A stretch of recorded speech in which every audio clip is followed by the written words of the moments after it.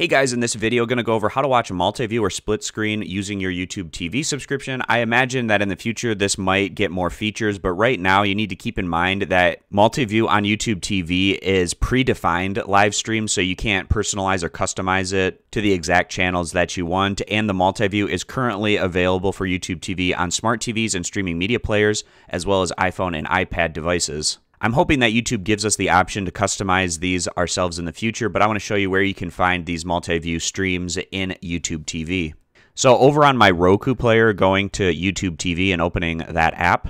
And if there's a multi-view available from the home tab of YouTube TV, if we scroll down, you should eventually run into an area where it has a multi-view option. So often it'll be for news channels or for sports streams at the same time. But like I was saying, you can't customize this yourself with 4 specific streams that you'd like to watch. I hope YouTube TV adds this in the future, but these are the multi-view options that we have now. So I hope this video was helpful. I appreciate you guys stopping by. Consider subscribing to the YouTube channel, and I'll see you back here next time.